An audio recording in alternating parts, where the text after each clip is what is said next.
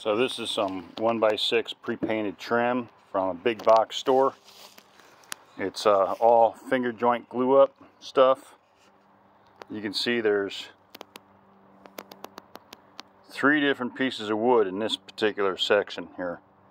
So you got that one there, there's a second, and there's a third.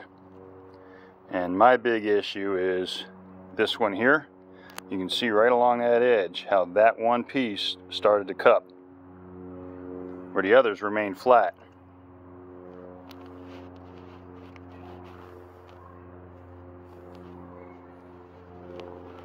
So that can make it a problem for joinery purposes.